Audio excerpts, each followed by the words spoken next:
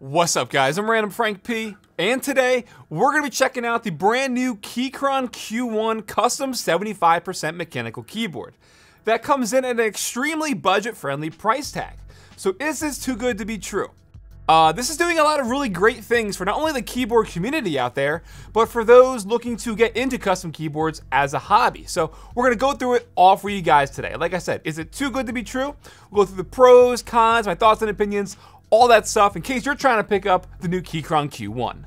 So Keychron's entering the 75% market here with a more enthusiast approach versus their other releases in the past, and naturally this is going to draw comparisons to the GMMK Pro. Checking it out inside the box, nothing too fancy, a pretty standard unboxing experience. We'll skip this for now and talk about what we get inside the box in a second. But yes, first impressions are that it's solid. It feels nice with it being all aluminum, looks nice, I'm digging the color scheme for the keycaps, got a custom badge on the top right, a little bit of marinara on my left thumb, but there is admittedly more going on than what first meets the eye. Circling back to what we get included for us, we have a key switch puller for the hotswap PCB, a keycap puller, extra gasket strips and extra screws, and I was missing 2 hex keys for our screws. Maybe it's just because I have an early unit, but yeah. We also get the user manual and a nice startup guide.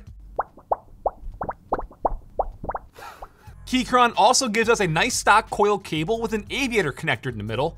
Definitely one of the nicer stock cables on the market. And since the Q1 is both Mac and PC compatible, they include a set of 8 extra keycaps with appropriate OS modifiers and a few extra keys as well. And they do that because on the back left side is a dedicated Mac and PC switcher, which lets you toggle between the different preset layers for that OS. You can control the screen brightness, for example, if you're on your Mac. Then right next to that is our USB-C port for the cable. But now let's see what the Q1 has going on inside. Removing the keycaps reveal their phantom switches. We'll talk about these in a minute. Underneath is the 83 key hotswap PCB. Then flipping over to get inside are 8 total screws. Removing these just takes a few seconds, obviously, but they're the only thing holding the top and bottom of the frame together, because like I said before, the Q1 is gasket mount, so there's no actual screws holding the actual PCB to the frame, with a slight exception. There are then 6 additional screws holding the plate and the PCB together. That's if you want to swap plates. We're not going to be doing that today because we just have their stock aluminum plate included for us. But there are then 2 screws holding the USB-C daughter board to the top frame. It's connected by one of those standard ribbon cables, and it's just easier to unscrew the board itself instead. Then once that's out, you now have the pleasure of watching me put the frame back on as I flip it over, instead of just taking it out then. Unnecessary steps, Frank. I guess it makes it more pleasing for the presentation. I don't know what I was thinking. Been off lately. We've all had those days. Alright, so one of the main differences between this Q1 and the GMMK Pro is the fact that this is a gasket mount board. Not only do we have a layer of foam between the plate and the PCB, but you'll see 4 tiny foam strips on the top and bottom corners. There's 4 on the top plate and 4 on the bottom. This is what gets sandwiched between the top and the bottom of the frame. Those foam strips compress and gives your typing experience a nice and flexible feel. And like I said, this is different versus a plate mount keyboard where the PCB is actually screwed to the bottom of the housing. Keychron said with their foam gaskets, this gives you 2.5 millimeters of flexibility. And just to show you real quick, if you're not familiar or you've never used this type of mount on a keyboard before, it's not like cheap or creaky, you know? Your first reaction to probably seeing this flex might be that it is cheap because of the visual movements, but it's soft, it's gradual. When you're typing or gaming, you know, it's up to you how much force you apply, you know? So if you touch type, for example, there's not gonna be that much flex, but the fact that we do have 2.5 millimeters of flexibility just gives you that really nice soft typing experience. Now you may have spotted earlier when I was taking the board apart, inside the bottom housing is a very, very thin layer of foam.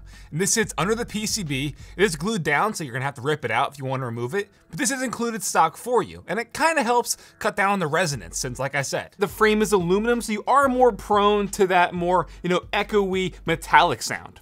Last physical feature before we move on, as you see on the top right is the badge. This one has my logo and was custom done by Keychron, but the badge can be removed and there's a standard switch socket underneath, so if you want an extra key there, you can do so. But they did also say coming out for just $10 more is going to be the option to have a rotary knob encoder. And having this knob is great for volume adjustment on the fly, and it really is like a standout physical and visual feature on the GMMK Pro. But it is good to know that if you don't need it on your Q1 or you have, you know, really just no use for it overall, you could still buy it without it, which is nice. Another thing of the option of at checkout is your switch type, with Keychron's selection of Gateron Phantom Reds, Browns, and Phantom Blue switches. In our unit are the Gateron Phantom Reds. They're factory lubed and nice and linear, but with our PCB, it's a south-facing 5-pin board, meaning with the 5 pins, you can use pretty much any switch offering you please. And south facing is also great for different keycap compatibility, and the RGB LED in the bottom will shine up to the switch cutout. Now I will say one of the factors with this keyboard not having shine through keycaps and colored housing for their switches is the fact that you're really not gonna even notice the RGB, like at all. And with those colored housings, it's gonna give the LED a slight tint in whatever color your switch is. But say you have different colored effects going on, or the static color is like yellow or green, I don't know. It's gonna be slightly diffused in the color of your switch housing. So it's gonna have like a little red tint to it, or brown or blue. Again, it's really not a big deal because you're barely gonna notice the LEDs anyways. I literally filmed like 95% of this review without the RGB lights even on, and I didn't even notice, I had no idea. You're only gonna notice the lights are on if you're looking at it from like a real drastic angle on the side, or where the bottom of the switch is noticeable. And from a top-down view, as you can see, there's no light bleed at all. The black aluminum plate doesn't really help reflect the lights either. So if you're an RGB lover and you're not using shine-through keycaps, you might be disappointed. I usually keep it like a static white anyways, but yeah, you can't tell at all. So in addition to our switches being lubed, so are our stabilizers. These are Gateron screw-ins. Said you can also pick up like Duroc stabilizers and they'll fit in here as well. But yes, the stock ones on here are factory lubed and generously lubed at that. All right, so now we're gonna do a sound test, but listen up real quick. We're gonna do 3 different versions, okay? First up is just gonna be a sound test of the 3 switch options with the phantom reds, browns, and blues. Then we're gonna go into the actual, full sound test with the Gateron reds like I have in my unit. And then we're gonna do a slight switch comparison with the Gateron reds in my Q1 versus how it sounds in the GMMK Pro. Again, both using the phantom reds. You can hear a difference of each sound profile in each board. So 3 different sort of sound tests for you guys. Sit tight, listen up, put on headphones.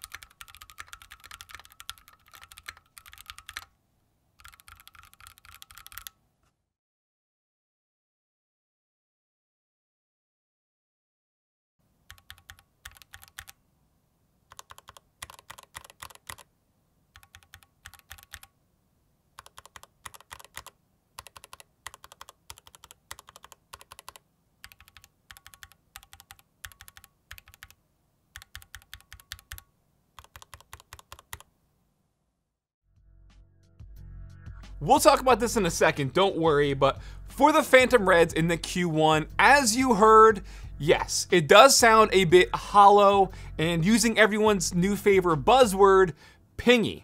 But not pingy in the sense where, in the usual sound test, if you hear a pinging resonance, most likely it's due to the switches. But this case, with the lubed phantom reds, it's not the switches, it's the board itself.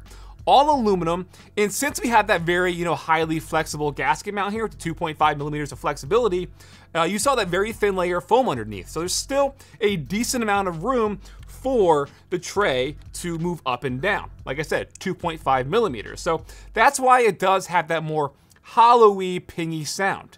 You can remedy that if you want. You can add more foam. You're gonna lose a bit of flexibility with the gasket mount.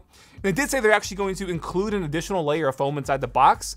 But like I said, with this being a pre-production unit, I didn't get that either, but it is an option. So you can sort of absorb more of that ping and hollow sound, but you will lose out on that added extra flexibility. You're probably gonna have closer to 1 millimeter versus 2.5 millimeters if you do put in more foam. And as I just compared it to with the GMMK Pro, again, the phantom red switches in here, this probably sound better to you. because again, it's more of a solid chassis. The gasket mount in this board, like I corrected on screen before, it's technically gasket mount, yes, but there is zero flex or give to this board. It's why a lot of people knocked it, and it's known sort of to deaden your key switch. You know, it takes away a lot of the characteristics a lot of key switches out there. So this sounds better in that sense, where it's not as hollow, but there is zero flex to this. So it's admittedly going to be a trade-off. Do you want more flex in your keyboard? If so, you're going to have a bit more of that hollow sound, but you can mod it, you can do more things to it to take away that sound, but still have a bit more flex. So it's all up to you. It's all comes down to preference. That's what the entire keyboard community is about, preference. And I'm telling you guys, it's not the actual key switches contributing to that ping, it's the keyboard. You can hear just the echo and that metallic ringing sound it has due to it being so hollow on the inside. The phantom red switches, the stabilizers here, factory lubed, all sound and feel very, very good if it wasn't for that natural pinging we have here. So using this for whatever, gaming, productivity, doesn't matter what you use a keyboard for, all that matters is that it works up to your expectations, right? And with this keyboard, I have had no issues. I did have some weird issues with the software, but software is boring. We'll talk about that as we wrap this up. But yes, in terms of its actual performance of the keyboard, all good stuff, all good stuff.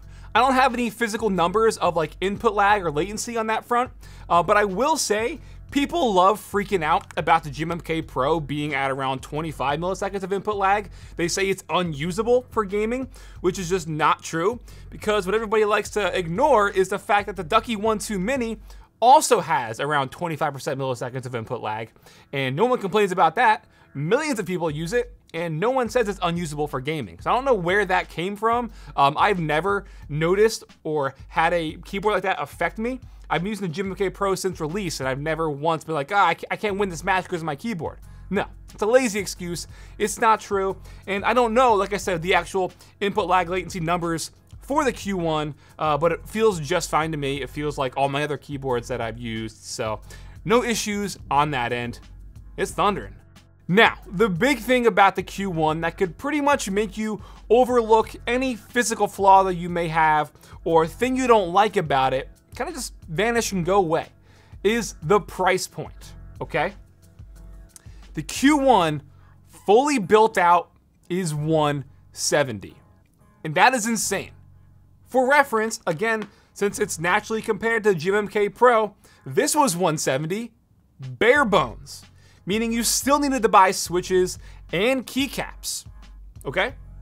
You're looking at around $250 minimum to get this thing up and running, versus $170, everything included for you, already built. That leaves you a lot of room to, you know, like I said before, extra modifications if you want. Pick up a different coiled cable. It does come with the beautiful one, but if you want to get a different color, sure, you can. $170 for this is crazy. Crazy, crazy good. Crazy good. I could say it 10 more times. And you look at the price breakdown, they give you a lot of options on their website to configure it even more. So you'll see here for today's pre-order, since it just got released, $170 for fully assembled, but you can also get it bare bones if you have your own switches and keycaps that you want to use. You can save some money, save 20 bucks, but you can see here, the Q1 comes in black, which we have a navy and a space gray. So they're also going to have different colors later on down the line. And literally like 10 minutes ago, they sent me their navy unit, which as you can see in the, in more direct lighting, it is more of like a royal blue, I'd say. But again, I like the numerous color options we're getting. But when you scroll down to customize the Q1, it unlocks a lot of extra customization, naturally. So like I have my custom randomfrankp badge, you too can have your own badge for just an extra 30 bucks, which really isn't bad. You can upload your own graphic and use it on your keyboard. If you want to get a second set of their phantom switches, so if you want to try out like the tactile or clickies or whatever, they are 15 bucks for one. You are going to need 3 packs, so that's 45 bucks. But again, that's very fairly priced for factory lube switches that are insanely lubed. They have other Gateron switches you can pick from and add to your cart if you choose. Cherry, kale, all that stuff. So tons of options. And then also different colored keycaps. A lot of different colored keycaps. A bit sus on some of the colors. We're gonna start to get into that whole clone discussion, but that's a story for a different day. And keycaps are an extra 40 bucks. Guess what? How about plates? Yes, we only have their stock aluminum plate in our keyboard, but they're also going to give you the option to pick up a brass plate or a polycarbonate plate.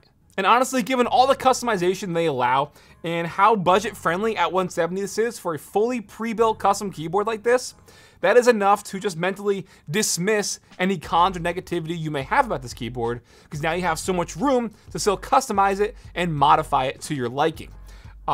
If you do want to, point out some things, yeah, the RGB on here isn't impressive. Like I said, yeah, kind of hollowy. All things that could easily be overlooked for that price. And it's really, really remarkable what they're doing here so soon. What? This came out in March, the GMMK Pro, and just the fact that this is 170 bare bones, they're giving you 170 fully built up. And the choice is yours. You want a rotary knob? Extra $10. You want different plates? Sure.